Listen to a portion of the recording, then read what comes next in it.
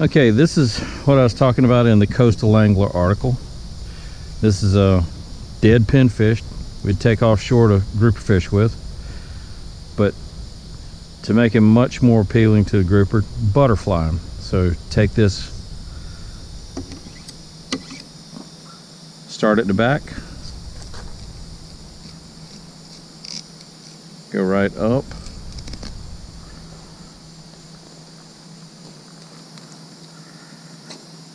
and out the bottom.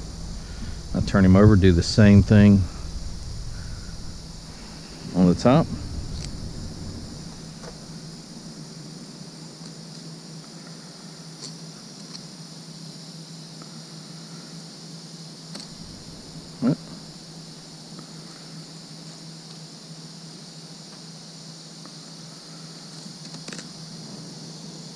And then go out the belly. Just like that. Now just break the backbone out. Just like that.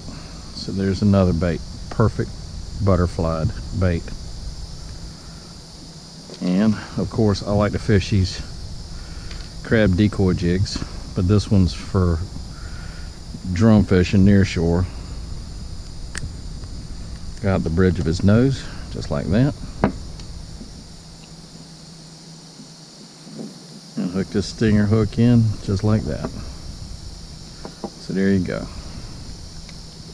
Got those two nice fillets held on by the skull. And it looks like a crab. Caught him a pinfish. Alright, good luck with that. And also, I'd like to give a shout out to my friends there at Outdoor Edge. Really nice blade, nice folder. It fits in my bag. Nice blade.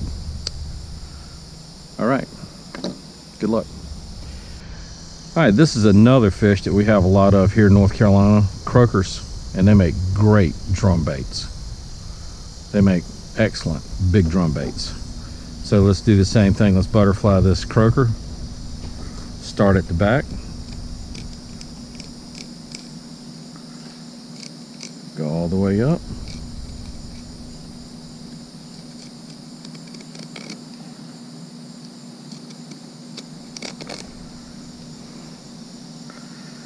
And go through and out the belly. And all the way back. So now you've got that one fillet. Turn it over. Start at the back.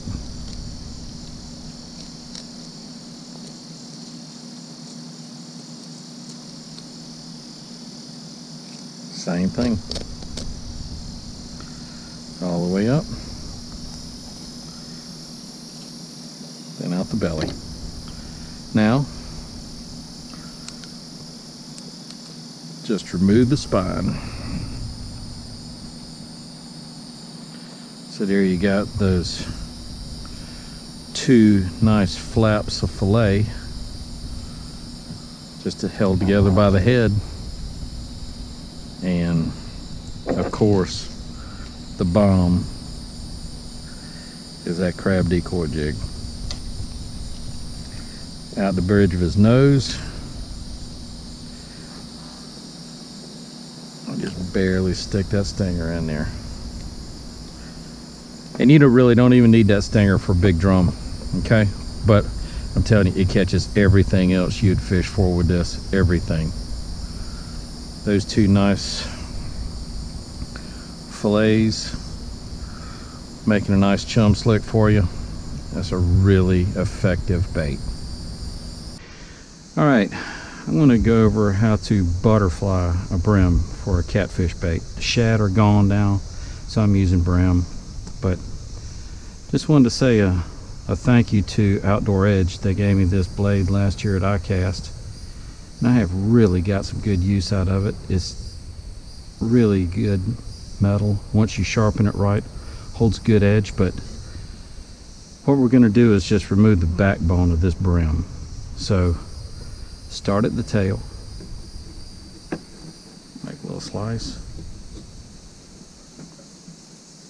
come all the way up. just like you're gonna fillet them, except not.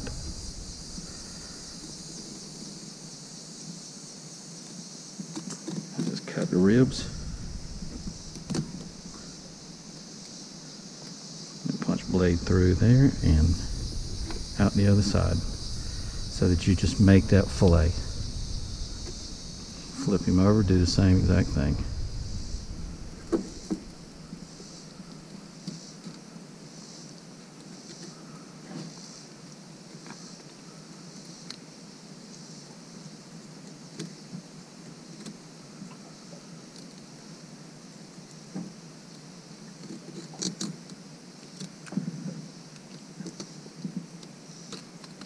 Cut the ribs. Come on now. Pulled his tail off. That's okay, go in this way.